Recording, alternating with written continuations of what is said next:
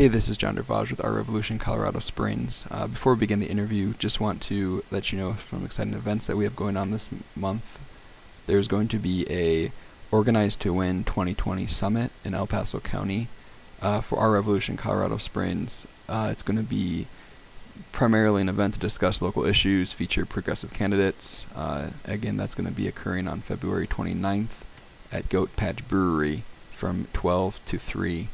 In Colorado Springs. So really we're trying to get as many people to come to this event as possible. It should be a really exciting, fun event. There's also going to be a group protest, as Donald Trump's campaign is actually going to be having a rally in Colorado Springs.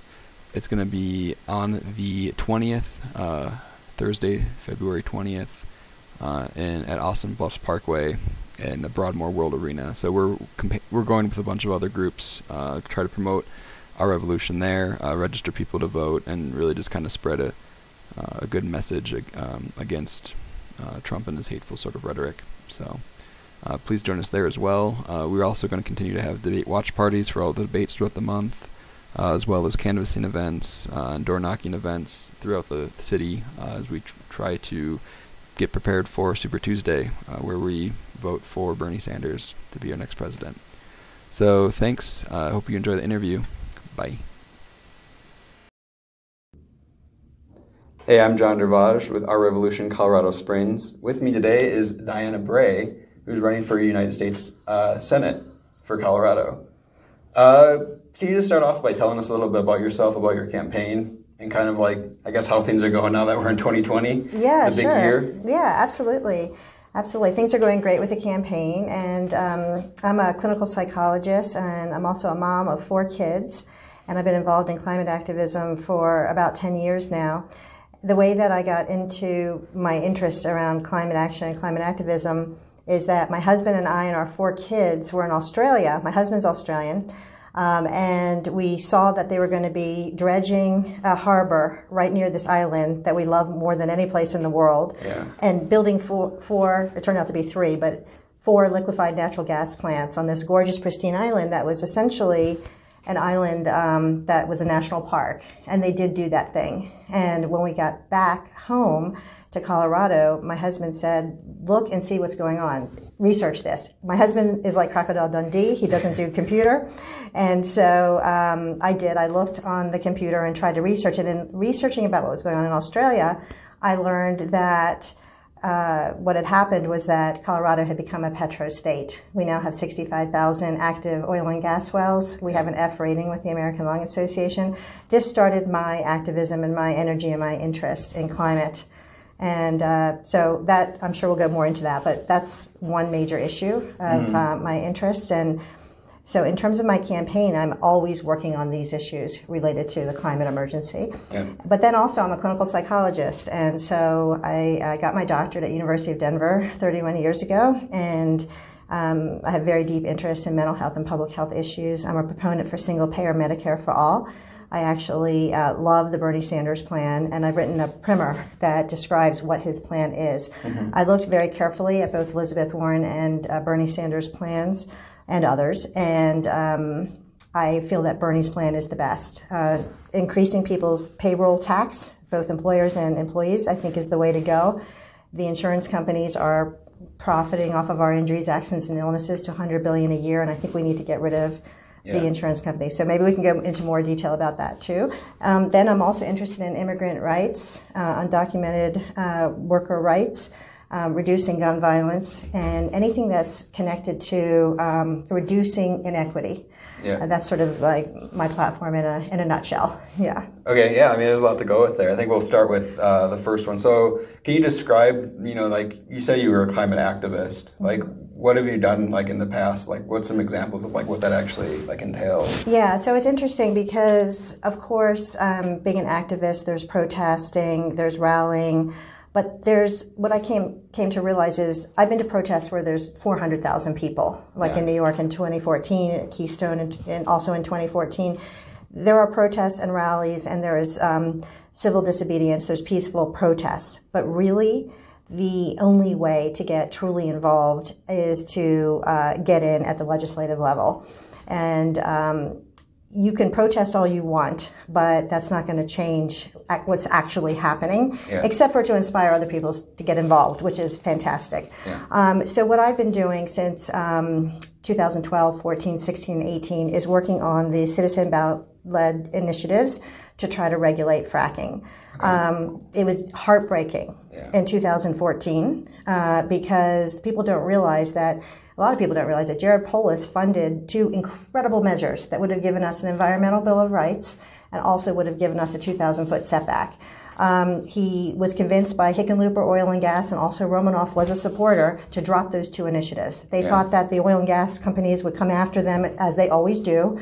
Doesn't matter what we do, they will come after, and they will be very negative. Well, Udall and Romanoff both lost in their election. So we didn't accomplish anything, and it's heartbreaking. It was heartbreaking to us then because we realized what was happening. We would have had a 2,000-foot setback and local control. Instead, former Governor Hickenlooper essentially sued counties and towns that try to limit fracking and ban fracking. That was devastating. So I was involved in that effort. I was involved in 2016, similar. And then in 2018, I was involved in Prop 112, what we call the safer setback measure, that would have kept fracking out of our neighborhoods, 2,500-foot setback. We were outspent $40 million to $1 million, and so that was also real devastating. But I was in on that in terms of working integrally with Food and Water Watch and what became Colorado Rising, and also 350 in developing the initiatives and fundraising for them and boots on the ground the entire time. Awesome. What was incredibly disappointing to me about the 2018 outcome, and this is the reason that I decided to get into this race, is because the 4 Democratic gubernatorial candidates, none of them supported Prop 112.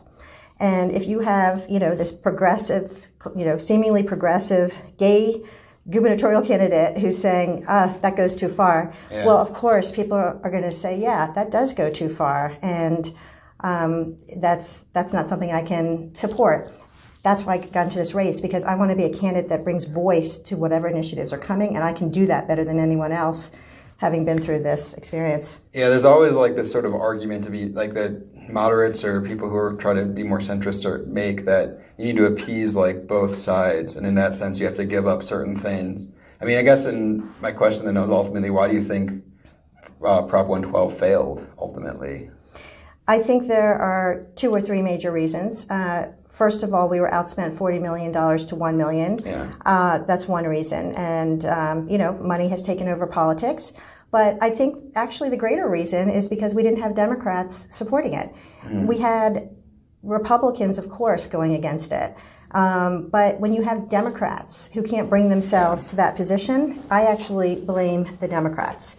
When you have Governor Hickenlooper saying that if it passed, he was going to, as he's walking out the door in a lame duck session, essentially create a special session to dismantle it. When you have Democrats who aren't willing to regulate the oil and gas industry, I think that is extremely toxic. And that's why I decided to jump in, because I can be that voice that typically other Democrats have not been willing to be. Yeah, another argument I've always heard too is like, it never really introduced this idea like Bernie Sanders' platform does with a just transition, right? Like it's like a lot of the ads, all that we saw was it's just going to hurt Colorado jobs, it's going to hurt our economy, people are going to get fired, laid off. There was like nothing really in the proposal about like what would necessarily happen, and I'm not entirely sure that's all 100% true. But regardless, I mean, that was the propaganda, that was the message from the Republican Party, or at least the oil and gas industry.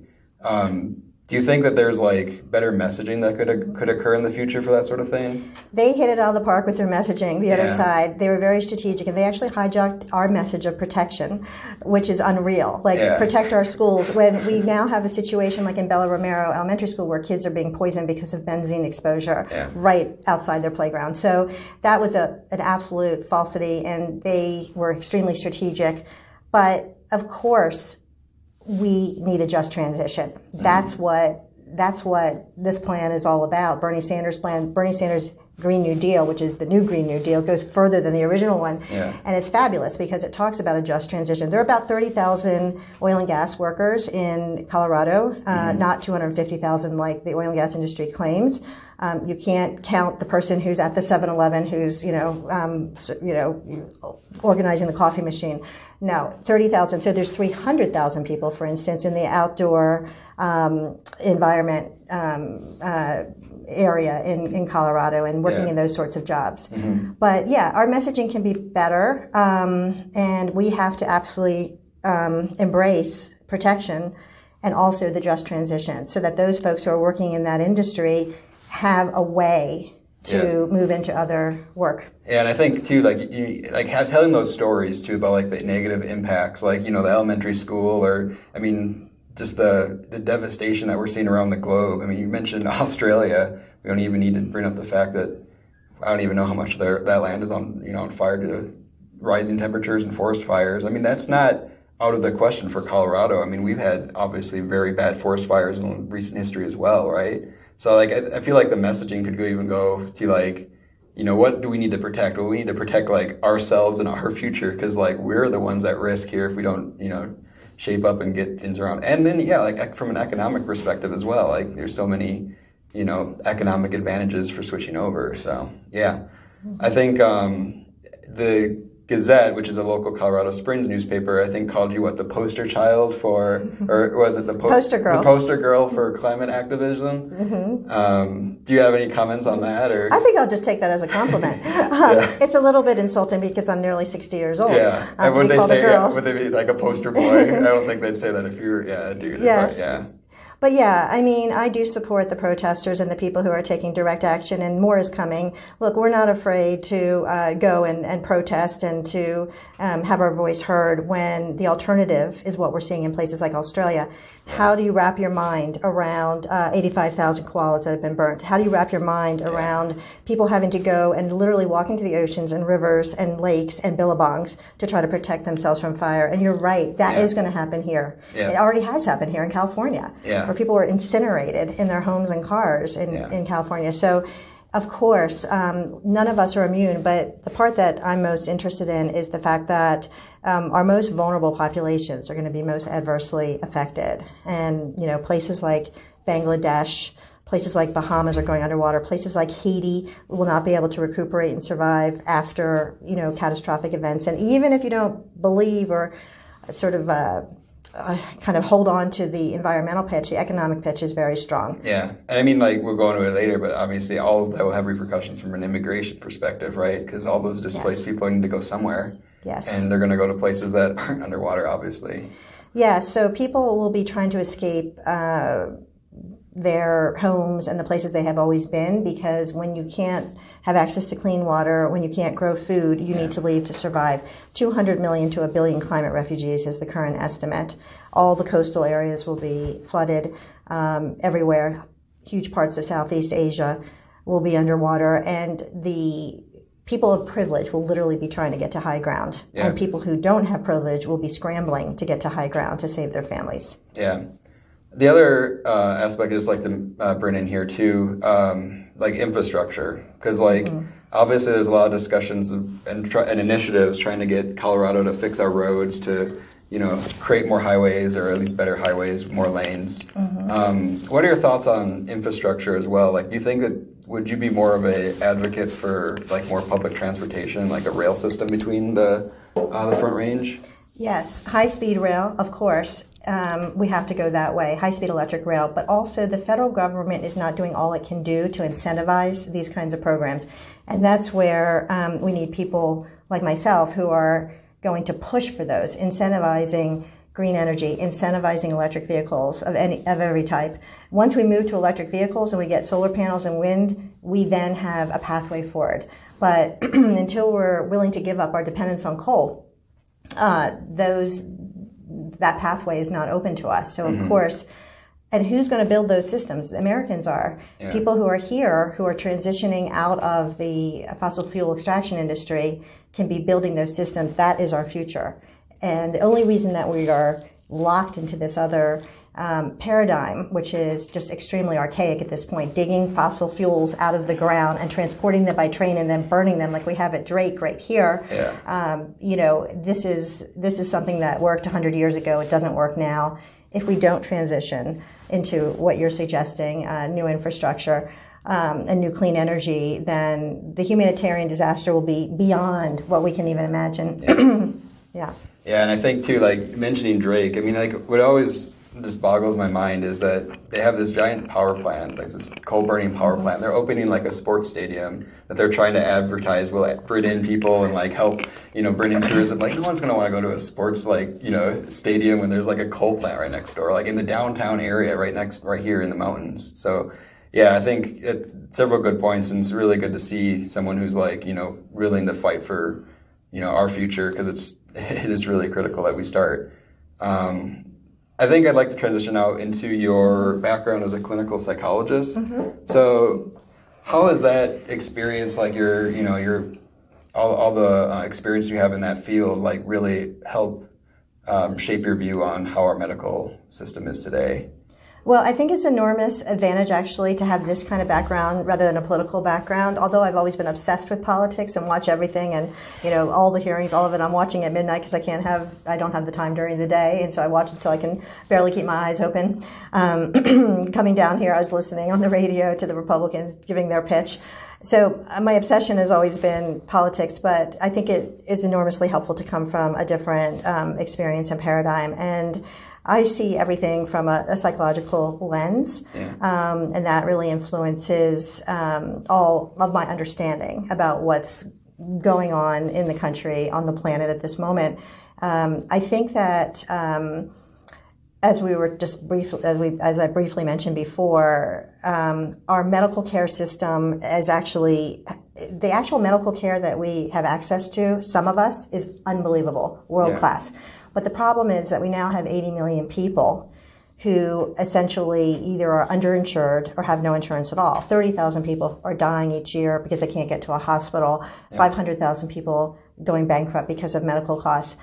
Our system at the moment is one that just works for people of privilege. Yeah. And it is unsustainable, and it is not what most wealthy countries do. I believe that healthcare is a right, and it shouldn't just be for people of privilege, but that's the system we have right now.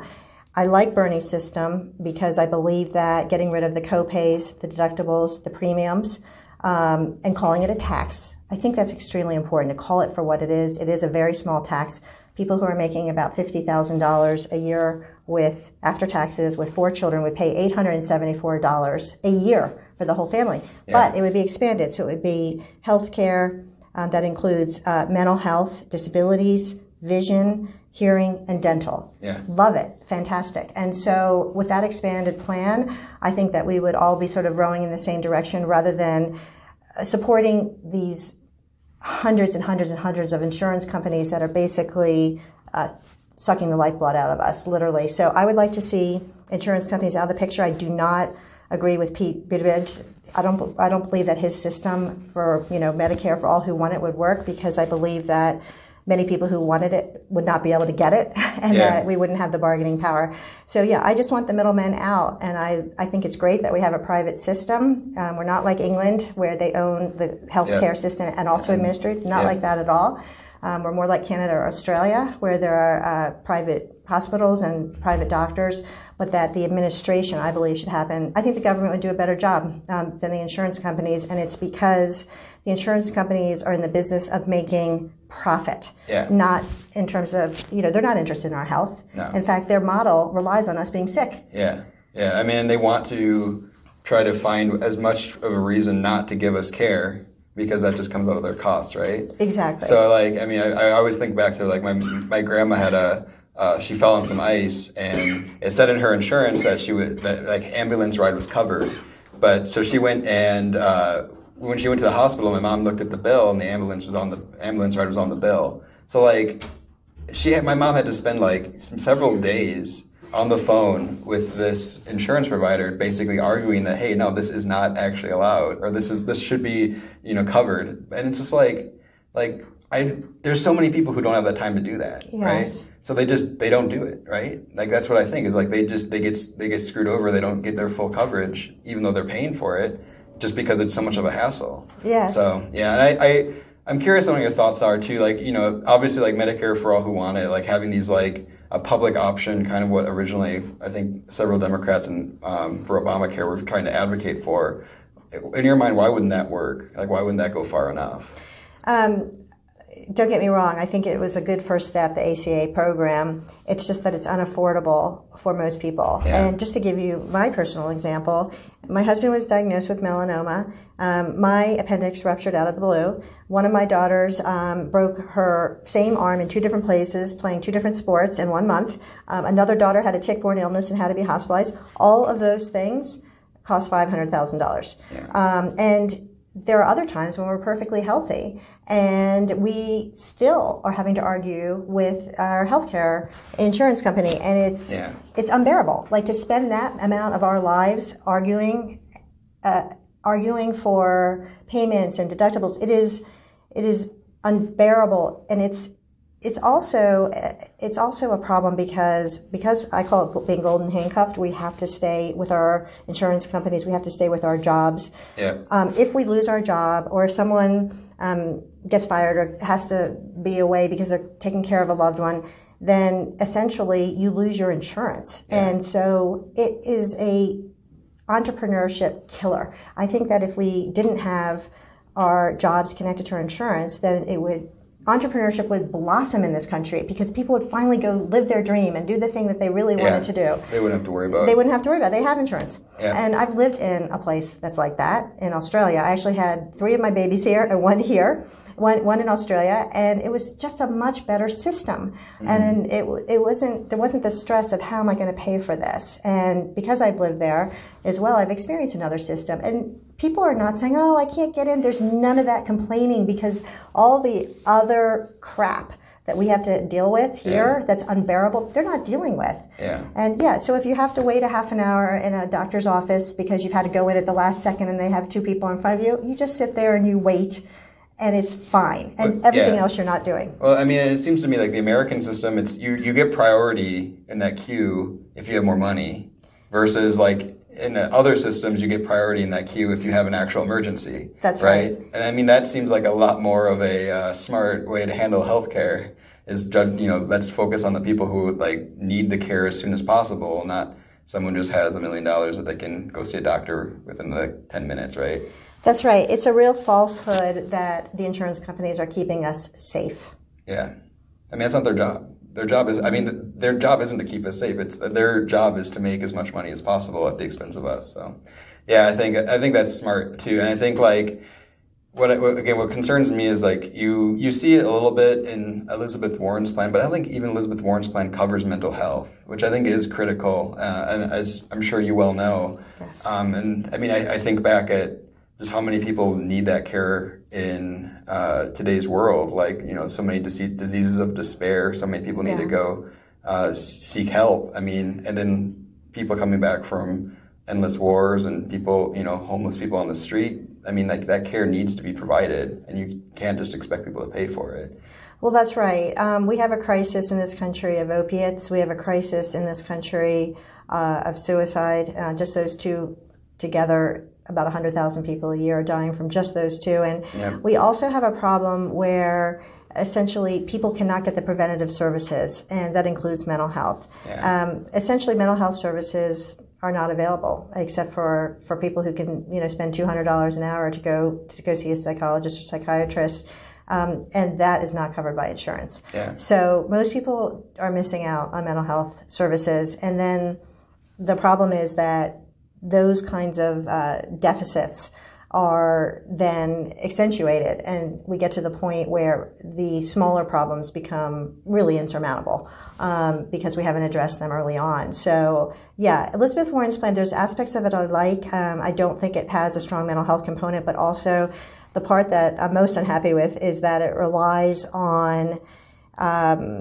it relies on being able to change the tax code. And of course I want to change the tax code. I want the rich to be paying more, but her plan relies on that happening, and I don't want to wait that long. Yeah. I like Bernie's plan because it basically says, yes, you're going to have a tax. It's honest. Yes, you're going to have a tax. Your payroll tax is going to go up this much.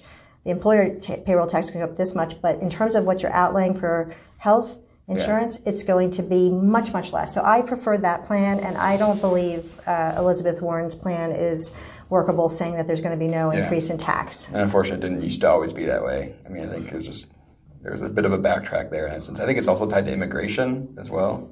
Yes. So it's like tied to like your immigration bill, which, I mean, we'll talk about that next. I mean, immigration is extremely hard to pass in this country. Yes. So, yeah, that's a bit of a concern. I agree. So, on the topic of immigration, do you consider that like another like true crisis right now, what we're seeing at the border? Do you think that like the acts that are happening there are criminal?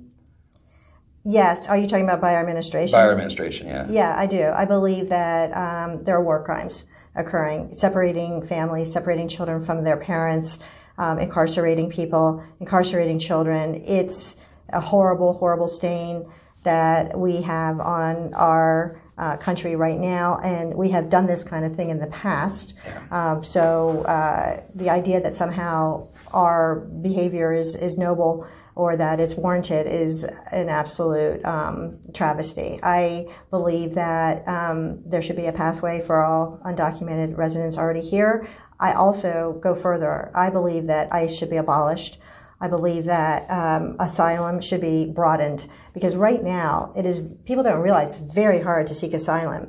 Yeah. There's only certain conditions. It has to be something that, some disparagement, some problem that you had with your government. But if you are having to escape because you don't have anything to drink because of climate change and your area hasn't had rain in 3 years, if you are someone who's the victim of domestic violence, if you are someone who's the victim of drug violence, none of those things are covered under asylum. So I would like to see asylum broadened, and I would like to see us be more welcoming of people who are in need of coming here, and also the people who are already here, the 11 million people, the million DACA recipients. I would like to see them all receive citizenship and quickly, expedited. Yeah, another aspect of this too, especially in Colorado, I mean, we have a lot of like private prisons in Colorado, and do you support closing those as well? Yes, I do. I don't like for-profit prisons, and I think it's wrong to profit off other people's misfortunes wherever that comes. And for people who are jailed, who are incarcerated, especially since the great majority of the people who are in jail are people of color, there's this horrendous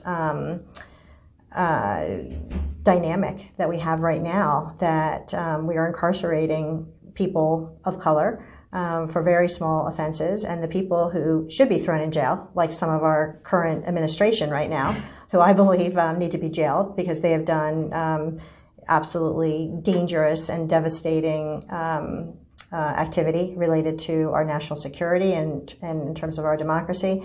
Those folks don't go to jail typically, although there are some going to jail right now. I think there's going to be more, actually. One can hope. Yes. But so I believe in shutting, I don't believe that we should have for-profit prisons, and I believe that ongoing crisis that we have of crowded prisons with people of color is another horrific dynamic that we have in this country that other countries like us do not have. Yeah. And you mentioned too, like abolishing ICE. Why do you believe in that? I don't believe that we should have an organization whose sole purpose is to try to prevent people from coming to this country, and once they do, and once they're trying to go through legal process, to send them back where they came from. And maybe that's personal. I believe that there's lots of ways to allow people to seek asylum. My family came over from Eastern Europe about 100 years ago because of the persecution that Jews were having in Eastern Europe. And they were not always welcomed, actually. And it was very hard, even after World War II, for Jews to find any place but Israel, and a few other countries that let them in. The United States was not welcoming.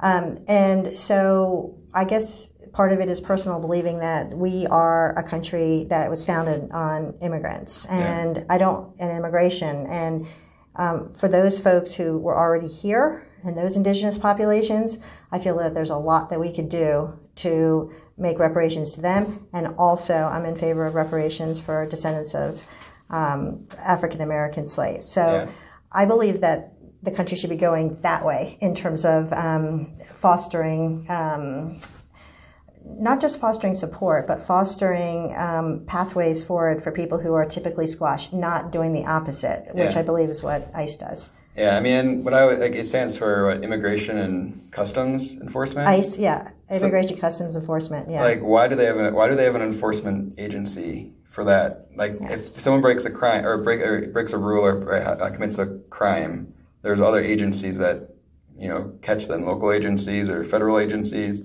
Yes. But to have an actual agency just for immigration, I don't understand that. But yeah.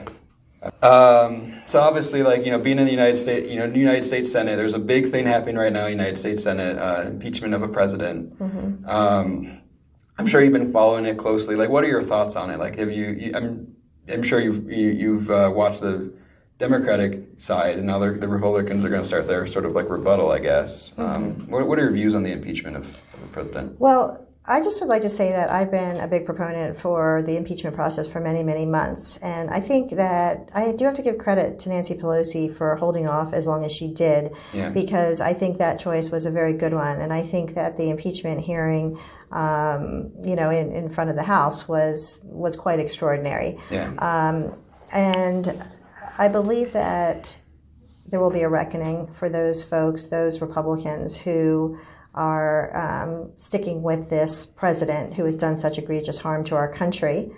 He clearly has acted in his own best interest. He clearly has sacrificed our national security. He clearly has tried to basically blackmail another country, an ally. Yeah. He clearly has changed sort of the way in which we do diplomacy.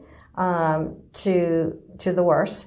So I believe that this impeachment hearing right now, even if he is not convicted, is a really important process that we all go through.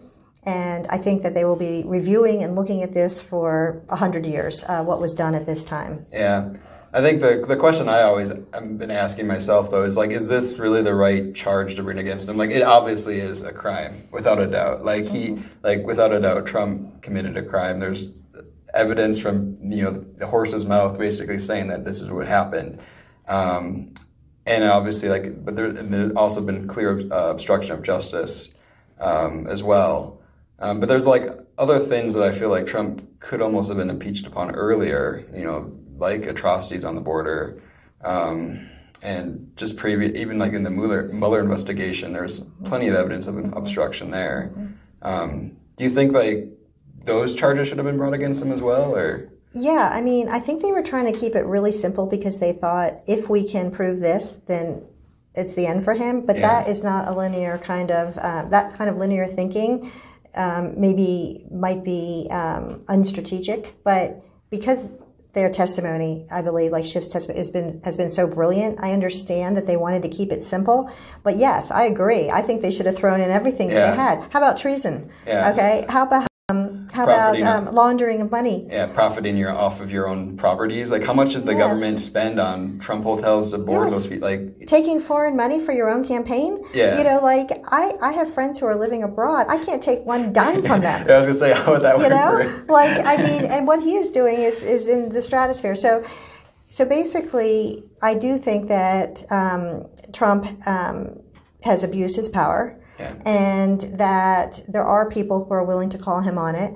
But I feel that there's still hope, actually, for him to be out. And I'm the only one. I've been making a bet for 15 months now. I started literally in October, November of 2018, which is my 46-cent bet. Do you know about my 46-cent bet? No, I do not know. Oh, okay. So my 46-cent bet is that Nancy Pelosi is going to be our first woman president. Okay. And people have been looking at me like I'm crazy, but I think she's going to be number 46. I think it's still possible, but the way that I think it might happen is because some of these other people who are implicated, who have been, involved in all these schemes, like Giuliani and Pence is definitely and also who don't have the same sorts of protections as Trump.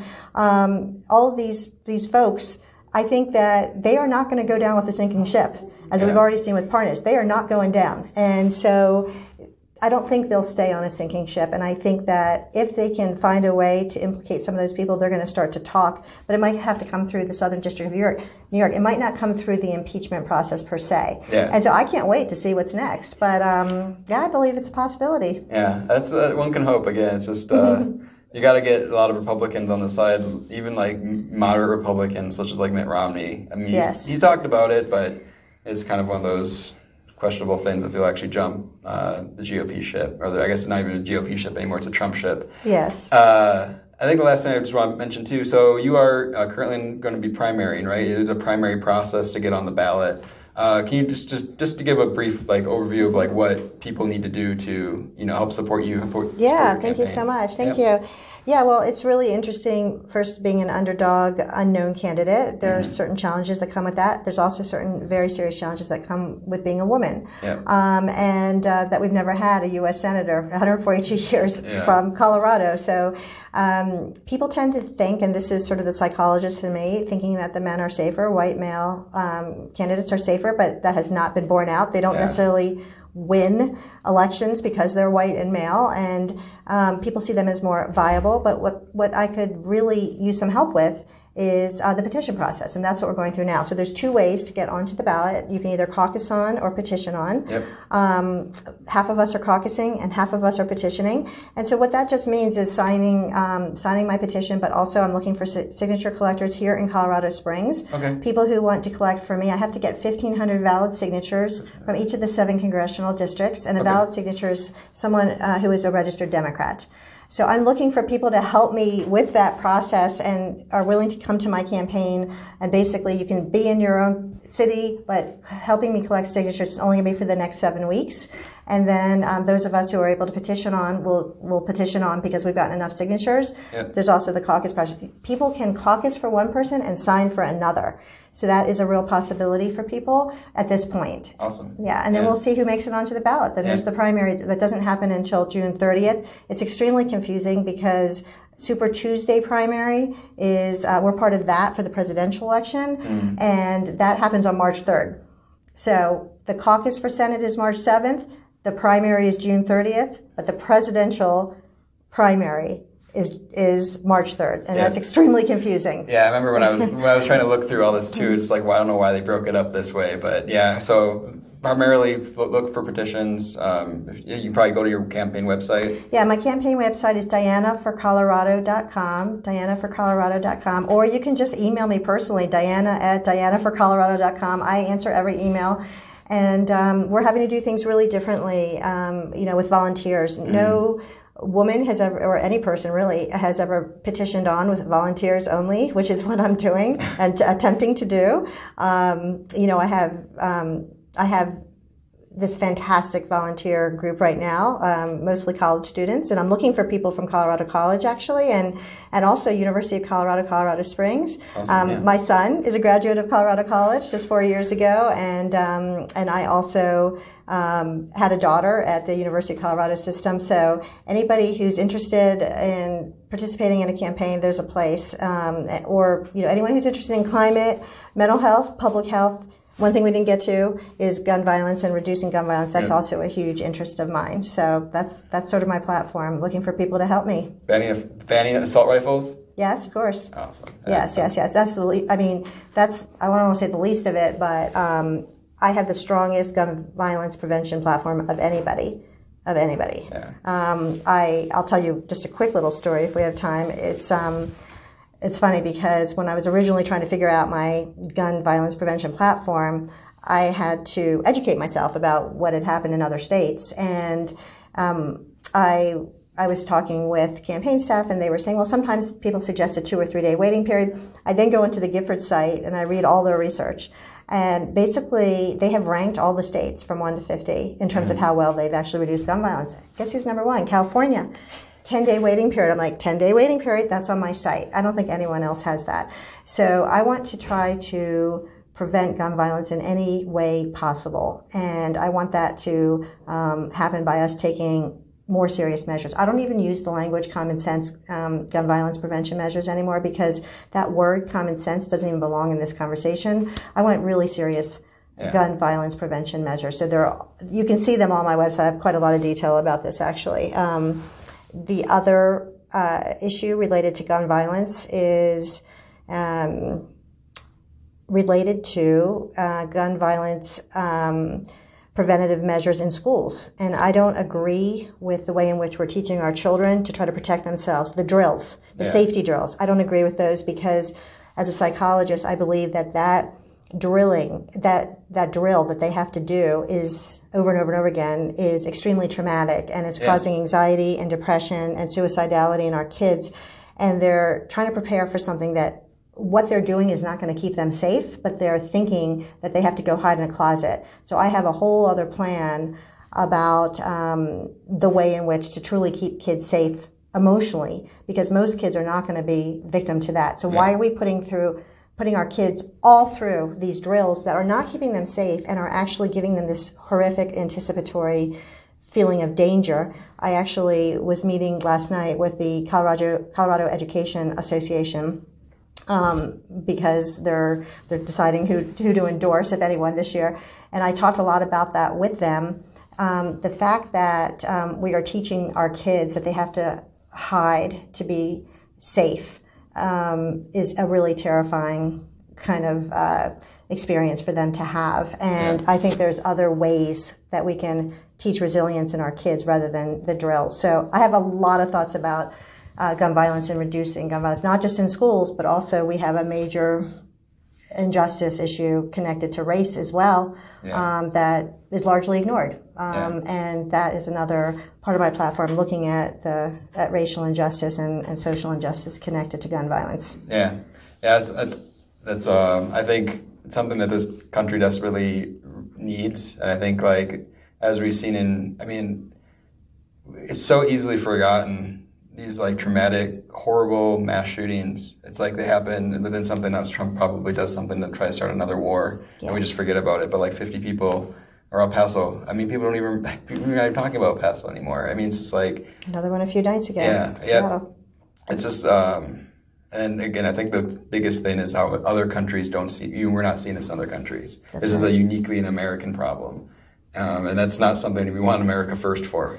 Is mass shootings. So, awesome. Well, again, thank you for your time. It was great talking to you. Yeah, great talking to you. Thank you so much. Yeah, thank you. Thank you.